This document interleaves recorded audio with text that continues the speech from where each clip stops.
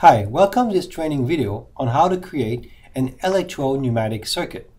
So let's start by building a very basic pneumatic circuit. So we'll take a double acting cylinder. I will take a 5-2 directional valve with a solenoid. And I will need a pressure source and 2 exhausts. So one here, holding down the control key, I will copy one here, and then making the connection between the two components. So now, as you can see on my directional valve, I also have a push button to manually force the valve. So let's test this system. Start simulation, and I can see that the simulation works well. So now let's create the electrical diagram that will control this circuit. Going into my electrical control library, by the way, we have both standard, North American standard, and European standard. So we'll take the North American standard, and we'll drag our power source, 24 volt, our common, 0 volt. We'll take a normally open push button. When we drop it on the drawing, the software will ask us to put a name. So let's put PB1. Now we're going to take a relay coil.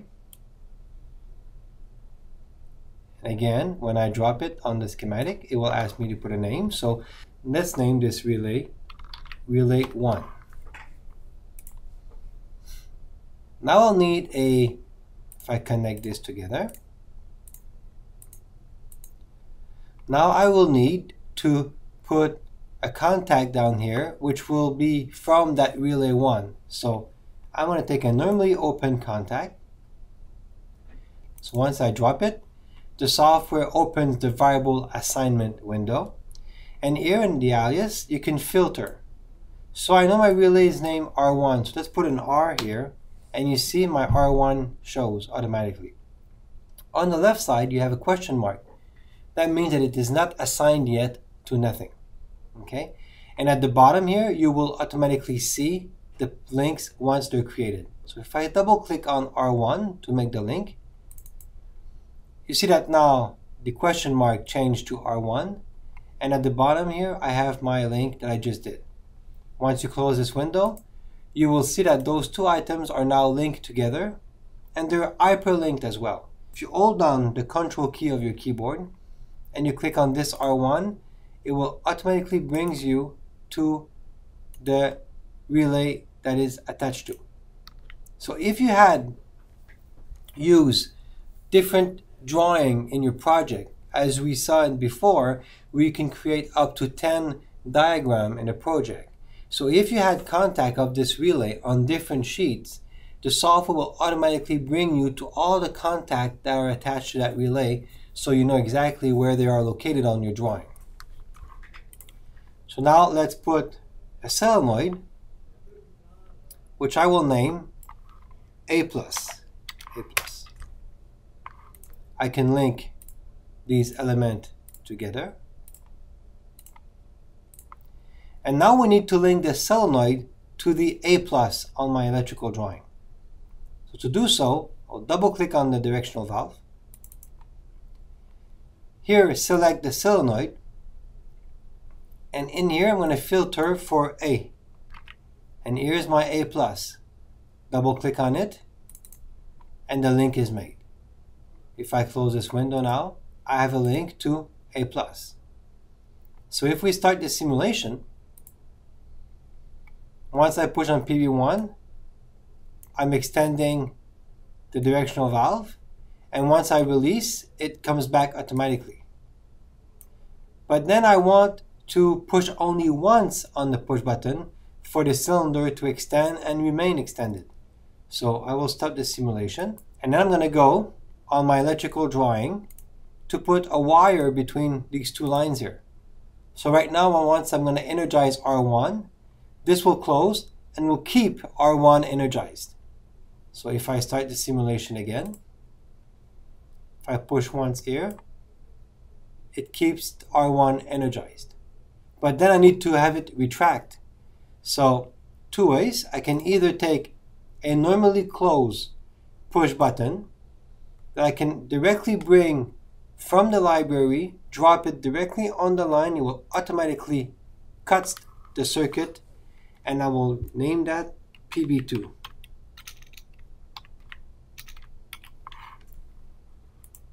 So now if I start simulation again, push once, goes to the end, and I want it to retract, so I'm going to open the circuit and it will retract. Another way also, let's erase PB2. You see when you erase a component, the line will remain there as well. So now I'm going to take a proximity sensor that we'll put on the cylinder to see when it's fully extended. So we're going to go into the pneumatic library, sensor, and then you can expand and go with proximity sensor. So we'll take this proximity sensor and we'll place it at the end of the stroke of the cylinder. Once you let go, it's going to ask you for a name. So let's name it A1. And you can move the alias wherever you want. You see now, let me zoom in a bit. These are the mechanical contact, those diamonds here. So you need to make sure to place it at the end of the stroke of the cylinder. But I don't know where it is exactly. So by double clicking on the cylinder, we'll go into the data sheet. And in here we will put, in the technical modeling, the extension to 100%. And now you see that it tells me the exact position of its fully extend. So we can actually place those two diamonds on top of each other. I will double click on my cylinder again to put the extension back to 0. Let's zoom all components.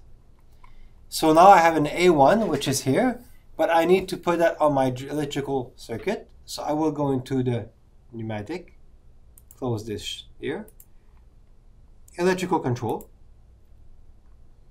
I can go into sensor switches, and I'm going to take here a normally closed proximity switch.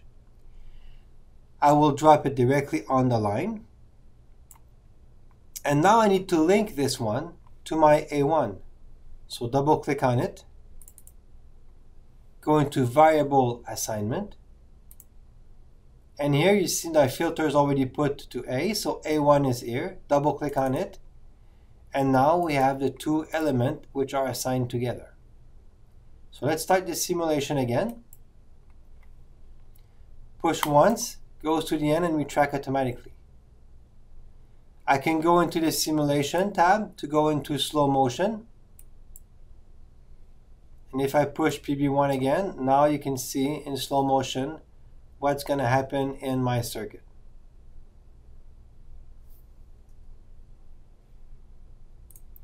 One last thing, some of you may say that this is not the right way to draw this circuit because sometimes people do not put another command on a latch contact. So if you want, no problem, you can just move this component down here.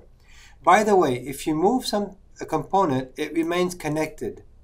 But if you want to disconnect it, you hold the shift down and you move it. This will automatically disconnect the component. So I will erase this line, bring this line down here. I need another R1 contact on this line, so I can simply hold down the control key and drag R1 down here and connect it like that. So there's multiple ways to draw the same circuit with the same behavior. So now let's stop the simulation and open a sample file that has two-cylinder control electrically.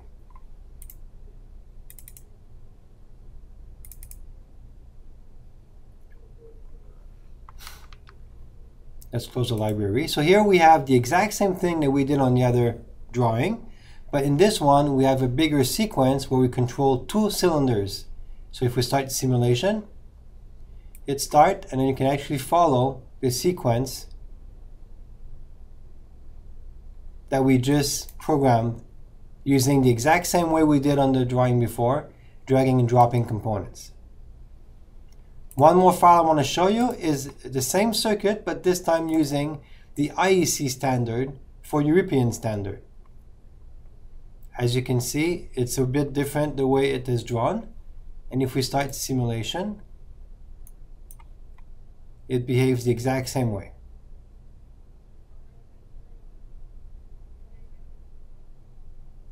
Thank you for your time, and I invite you to watch the other training videos. Thank you.